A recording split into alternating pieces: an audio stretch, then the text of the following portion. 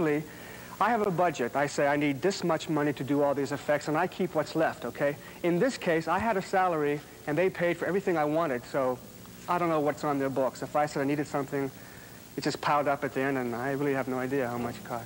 That's a nice thing about being creative, so you don't have to deal with that. Yeah, to have the freedom to request anything you want for the good of the film, and you get it, you know? Well, it comes from your reputation, I'm sure. Yeah. Thanks. Did you ever get into three-dimensional movies? Get into them personally, sure, I've loved them, but I've never made any, if that's what you mean. Yeah, did any special effects for them? No, I haven't. Mm-hmm. Will you ever be able to use him again in any other movie, or will it be like as a matter of trademark? Well, legally, I don't know. It depends on how much of him is seen. Like, I might be able to use the hand, let's say the hand coming in and grabbing somebody. It all depends on what the script calls for. If I can use a part of him, I might. Or I might just build another one from scratch again. That's so anatomically correct. How do you know so much about that? About skeletons and things? Yeah. Well, it comes from, you know, you have to study anatomy. There are lots of books out. But personally, I was a combat photographer in Vietnam, and I saw a lot of anatomically correct gore, let's say. And that's all I really want to say about that. What has got to be the most complicated special effect, makeup-wise?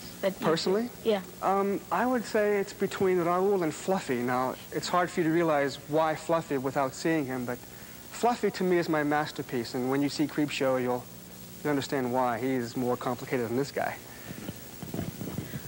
She already asked you if you could use him again, but what do you do if you can't? It looks like a lot of work to go to waste after you do the movie. Oh, you're kidding. Do This you guy, keep them? he sits on my dresser at home. Fluffy is back there right now waiting for me to come home. You know, I bring people over and they see them, and they're like if I was an artist and did a painting and never sold it and it was on my wall, there's my work. Fluffy is my painting sitting at home on my dresser. I'm sorry, what? We wouldn't want to be invited to dinner to your house. Well, I'm used to it. Do you ever just get emotionally attached to these guys? I mean, well, I am rather fond of just become your friends? I mean, if you had to scrap that after the movie, how would you feel about that? No, I wouldn't. I try. It was in my contract that I get to keep all these things, you know. That's the safest thing for me, to avoid feelings like that. You know, because I'm hired to create the monsters for the film. Once the film is over, you know, these are mine. These are my creations, you know. It's interesting. You also have in your contract, I understand, you get to direct those scenes. The special effects makeup people really having more and more power over the whole horror features. And there's a reason for that. If I can briefly explain, these are illusions. These are magic tricks. Okay? When a magician fools you, he makes you look here while he's doing something down here, okay? Or he's using mechanical devices you know nothing about. The finished result is what fools you. So, in movies, there's this one blank screen, and we only show you on that screen what we want to show you, using mechanical devices, using continuity tricks and editing, to fool you, just like a magician does. Do you ever have nightmares? I used to when I was a kid, but I stopped. I mean, about these things coming to life or coming out? No, because they're Rice Krispies and rubber. I guess that's one way to get the nightmares out, really. Once you get them out. Sure. Haven't you heard about somebody who had stage fright, so they want to go be an actor to get that out of their system? Well, in a way, subconsciously or not, you know, essentially that's what happened to me. Movies were ruined for me once I started working in them, because I see all the things that happen behind, you know, the scene that we actually see. Out of all the movies you've done, which one was your favorite?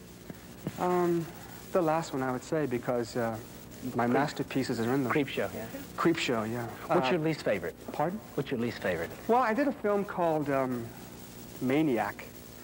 And that's an example of not being you're never aware of what the finished film is going to be, or what it's going to look like, or what the mood of it is, or where it's going when you're making it. You know, I'm in there, I'm doing my effects, and then it's up to the director, the editors, you know, as to what that film becomes. I would say that in that particular film, it was a showcase for my effects, but it's probably the grisliest, goriest film I've ever done. And there's a point where you stop scaring people and you start turning people off. You make them sick. Well, I don't want to do that. And I'm not doing that anymore, as and Creepshow is leading me away from that sort of thing. You know? Yeah, one last, we have a quick You find question. yourself having a nightmare one night and then creating it the next day for a movie? Oh, well, I can't say truthfully that some of the things I create come from nightmares, but they do come from other people's nightmares. Somebody's nightmare, somebody's painting that's a nightmare, night gallery, or famous paintings of the past. They're like the Bosch paintings, those hideous creatures, you know. They'll be inspirations, but real life has a lot of horrors in it, and I've seen my share of those, you know, a long time ago. Seeing these horror pictures, it is